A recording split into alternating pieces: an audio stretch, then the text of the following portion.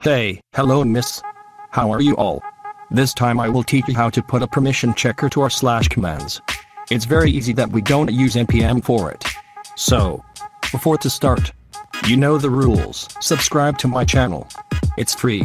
So, let's do this. We're in our index.js. Or you can go to your InteractionCreate event handler if you want. Inside of our slash event, let's declare our slash collector, where it should get the commands. We're gonna make two permissions. User permissions, get permissions. Let's make a checker if the collector has no commands, just return it nothing. We can use an if with the same thing in the video.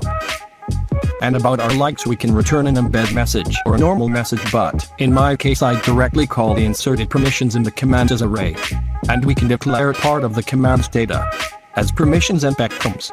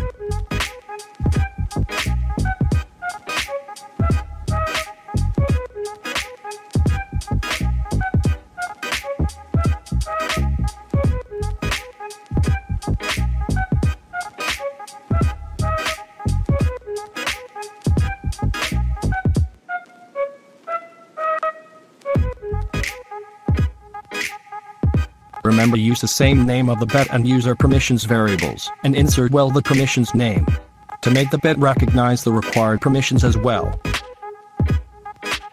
And done. Let's test the permissions handler.